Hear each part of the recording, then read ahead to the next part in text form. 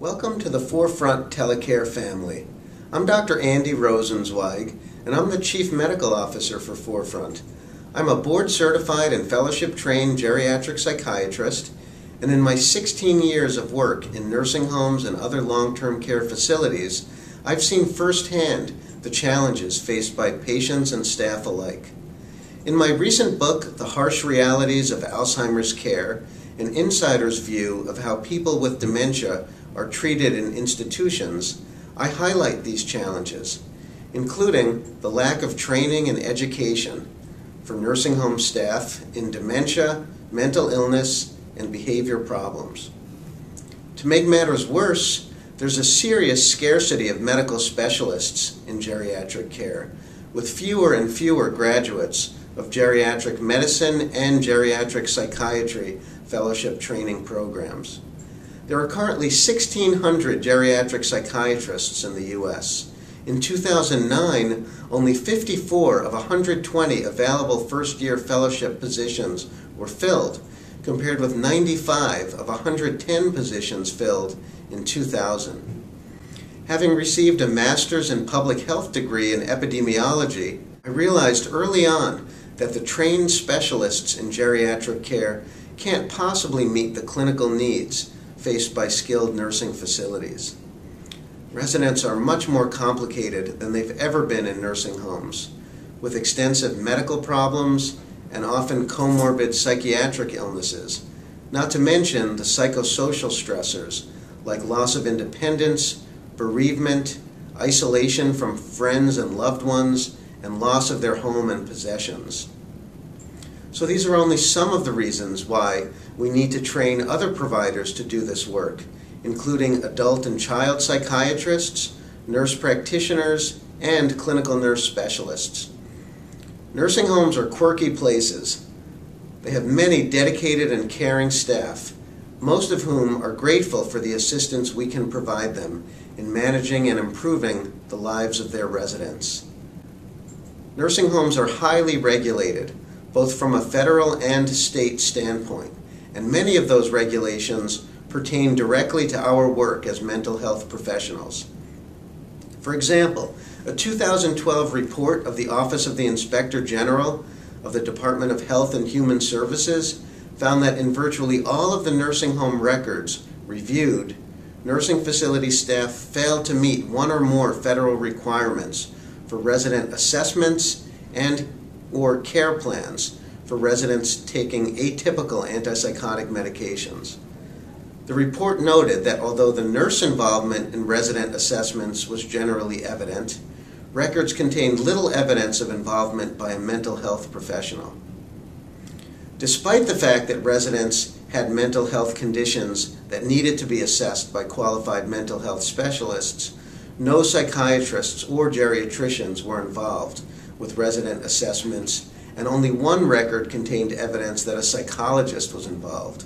Nursing homes must abide by strict rules regarding gradual dose reductions in psychotropic medications.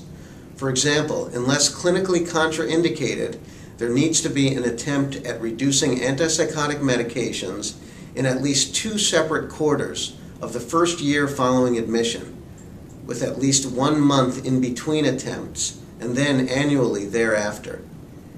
Nursing homes typically work with consulting pharmacists to help ensure that these rules are being followed, and we are, of course, an essential part of this process. At Forefront Telecare, our mission is to overcome the logistics of providing psychiatric care to residents of rural nursing facilities by using video technology to make it possible to deliver high-quality care from our locations. I've seen for myself that with the right technology, supportive staff at the nursing home, and real-time technical and logistical support by the Forefront team, psychiatric telehealth works extremely well. Residents improve, staff find their job satisfaction better, regulators are more satisfied with quality of care, and families are grateful that their loved ones are receiving this specialized care.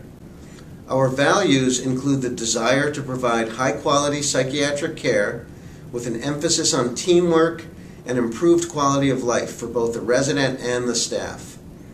Our values also include the belief in the importance of non-pharmacologic and behavioral management strategies in patients with dementia-related agitation and aggression.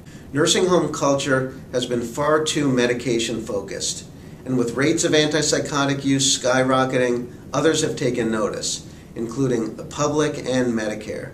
In 2012, CMS targeted a 15% reduction in nursing home antipsychotic use, and this target will likely increase over the coming years. We as providers must do what we can to foster this notion of how best to manage dementia-related behavioral problems by defining target symptoms, ruling out medical causes, searching for unmet needs, addressing environmental factors, educating staff, recommending behavior management strategies, and avoiding pharmacologic toxicity. This is, of course, a work in progress, as culture change is never easy. I think at Forefront, our practice model is best described as a hybrid between nursing home practice and an office practice. Aspects of an office practice include the scheduling of patients in blocks of time, regularly scheduled follow-up visits, referrals from primary care physicians, and consistency of the patient setting. Aspects of a nursing home practice include the need for knowing the regulatory environment, the CMS initiatives on antipsychotics and gradual dose reductions, and the role of various nursing home staff members, including the administrator, the nurse, the director of nursing, the social worker, the certified nursing assistant, the MDS coordinator, the physical, occupational, and speech therapist, and even the dietary and housekeeping staff.